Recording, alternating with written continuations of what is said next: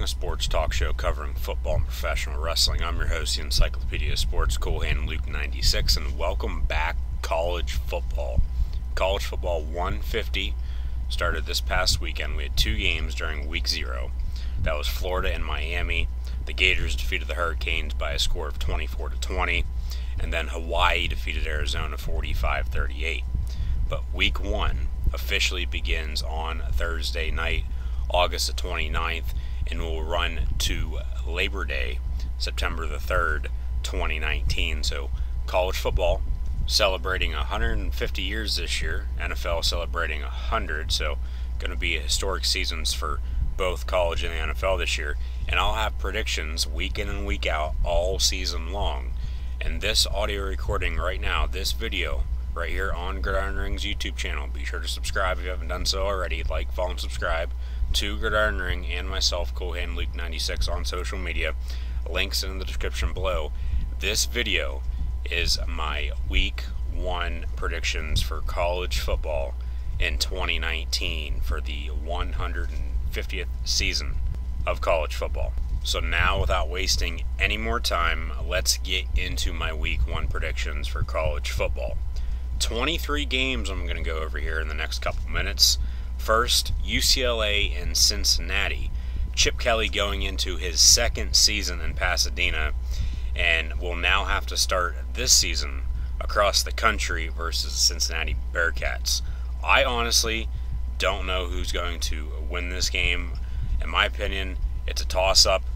Everyone right now as well seems high on the Cincinnati Bearcats. Why? I don't know. Everybody's saying they're going to be the best non-Power 5 school this year in 2019. I think that's going to be Boise State. So we'll have to see. I mean, that's why they play the games, obviously. But Cincinnati's going to host Chip Kelly's UCLA Bruins on Thursday night. But, you know, sometimes it's good to be different, to go against the grain every once in a while.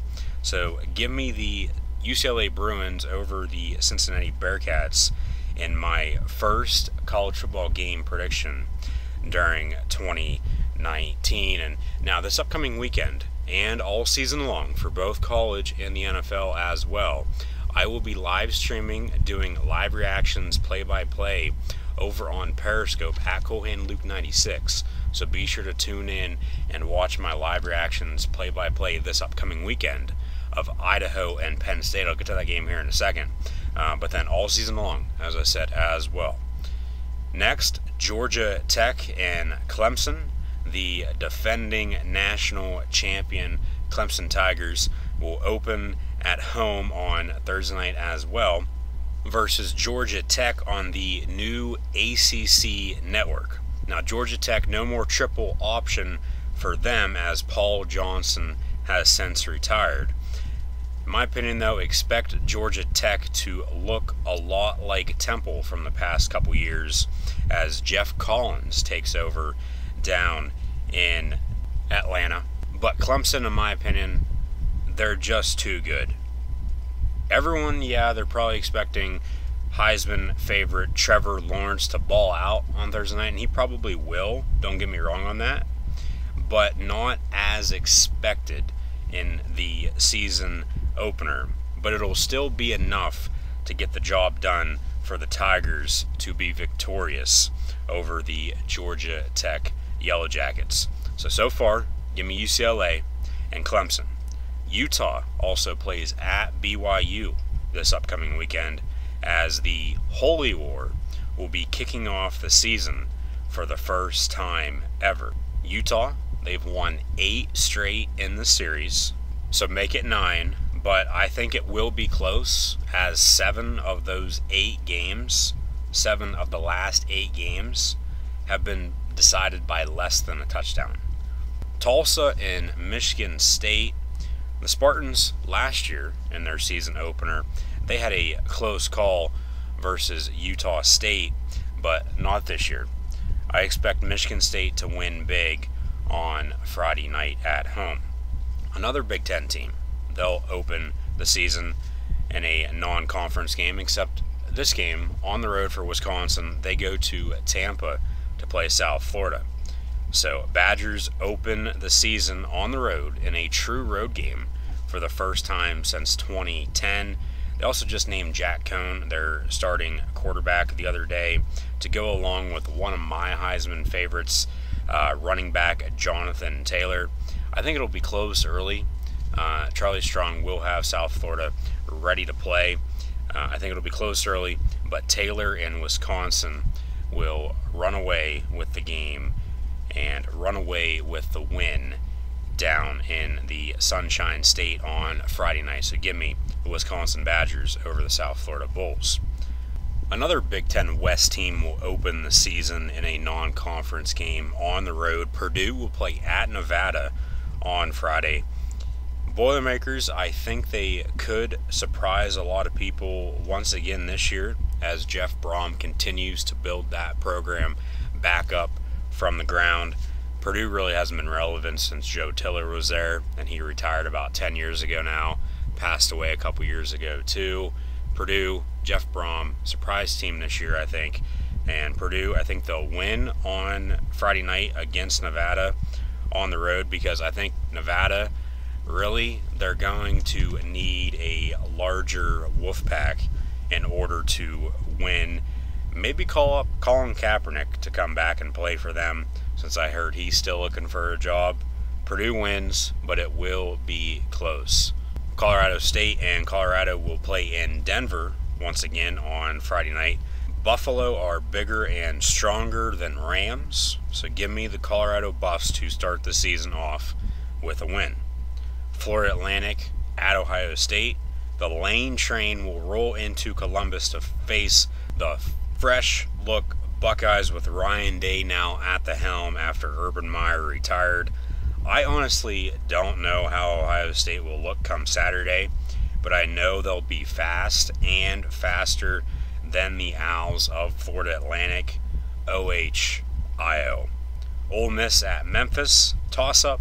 Could be the highest scoring game of the opening weekend, I believe, but since Memphis is playing at home, give me the Tigers. Duke, Alabama, and Atlanta.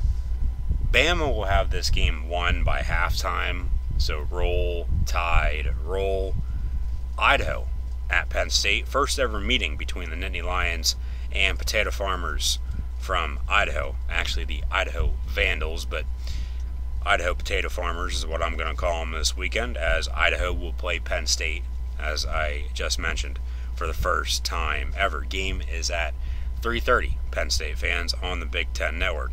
Should be an interesting game, as Sean Clifford, the Big Red Dog, as I like to call him, will get his first start at quarterback, replacing Trace McSorley. Penn State, though, they have won 25 of the last 28 home openers. I think they'll make it 26 of the last 29 for the NFL Rookie of the Year from last year, Saquon Barkley. I also heard Beaver Stadium will be serving some fresh-cut fries after the Penn State victory Saturday evening. South Carolina and North Carolina in Charlotte. The last time Carolina defeated Cocky, last time UNC, North Carolina, don't want to confuse anyone, last time North Carolina defeated the Gamecocks from South Carolina was in 1991. Mack Brown was then in his first stint as Tar Heel head coach. Mack Brown now back once again as the North Carolina head coach. Carolina wins. North Carolina, that is. Northwestern at Stanford. Battle of the brains, two of the most smartest institutions in America. Stanford will win this game, though, because of experienced quarterback KJ Costello. Now, if Clayton Thorson was still in Evanston with the Wildcats, might be a little different story there, I do believe, but since he's now in the NFL with the Eagles, backing up Carson Wentz, I think Stanford will win. Game will come down to the wire, but Stanford will end up being victorious. Virginia Tech and Boston College, early season ACC showdown in Chestnut Hill, but Boston College will win this early season ACC showdown behind the running game of A.J. Dillon. Boise State and Florida State in Jacksonville. The Seminoles last year did not go bowling for the first time in 36 years under first-year head coach Willie Taggart, who now enters his second season, who I believe is on the hot seat right now. Him and Clay Helton, if they don't win early, their seats are only going to get hotter. And with Boise State defeating Florida State on Saturday night, I do believe Willie Taggart and Florida State will be in for a very, very long season, and that seat will only get hotter for Willie Taggart as the weeks go by. So Boise State will defeat Florida State in Jacksonville on Saturday night. That game is at 7 o'clock on ESPN. Middle Tennessee State and Michigan. Could this finally be Michigan's year? We'll see. Michigan wins, though, come Saturday. They'll start off the season with a victory before hosting Army next weekend, and then in a couple weeks getting into Big Ten play. Oregon and Auburn in Arlington, Texas. Dallas, Jerry's World, home of the Dallas Cowboys. This is actually a rematch of the 2011 BCS National Championship game, which Auburn won on a game-winning field goal 22-19. Oregon is now, though, 5-7 all-time versus the SEC, whereas Auburn is 9-3 versus the Pac-12, including a 6-0 record in neutral site games, this game being played away from both home college campuses for Oregon and Auburn. But this game, you can throw all those stats, all those records out the window, because in my opinion, Justin Herbert the Pervert will either win or lose this game for Oregon.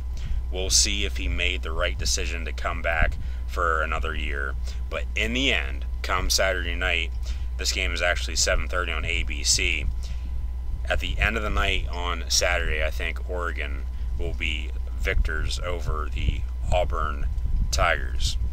Speaking of Tigers, Missouri, they'll play at Wyoming. Kelly Bryant, former Clemson Tiger quarterback, will get the start for Mizzou as he transferred out of Clemson last year and is now in Missouri with Missouri Tigers.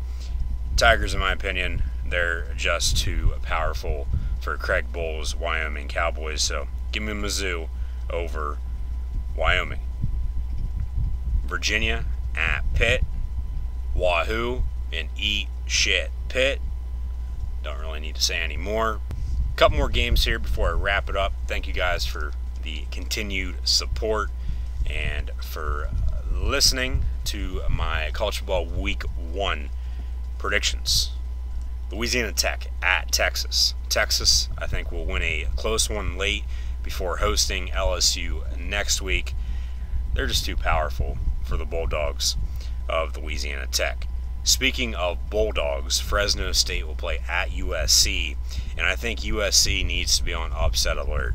Louisiana Tech Bulldogs, as I just mentioned, in my opinion, will lose to the Texas Longhorns on Saturday night, but the Fresno State Bulldogs will go down to Los Angeles, and I do believe Fresno State will upset USC, which will put the first nail in the coffin, so to speak, of Clay Helton, who I think ultimately will get fired before the season's end. Same thing goes for Willie Taggart, as I just said there. You know, if Clay Helton and USC don't win early, if Willie Taggart and Florida State don't win early, their seats are only going to get hotter, and you don't want to start the season off on the hot seat to begin with as it is. So both Florida State and USC, I do have them both losing this weekend now that I look at it. Boise State over Florida State and Fresno State over USC. So really the first nail in the coffin for both Willie Taggart and now Clay Helton, as I think Boise State will defeat Florida State and Fresno State will upset USC. Boise State over Florida State, not going to be much of an upset. Fresno State over USC, though, would be the big upset of the weekend if it would happen. Fresno State coming off a huge year last year, 12-2, won the Mountain West. could surprise once again this year. And with a win to start off the year on the road at USC, can't get any better than that, can it? Houston at Oklahoma. Dana Holgorsen takes over at Houston, leaving West Virginia, while Jalen Hurts transfers out of Alabama as he lost his starting job to Tua Tagovailoa to take over for last year's Heisman Trophy winner and the #1 pick in the NFL draft this past year as well, Kyler Murray at Oklahoma. This game should be a good game. Could very well be high scoring as well. No defense will probably be played. Should be a good game come Sunday night. This game is on Sunday night.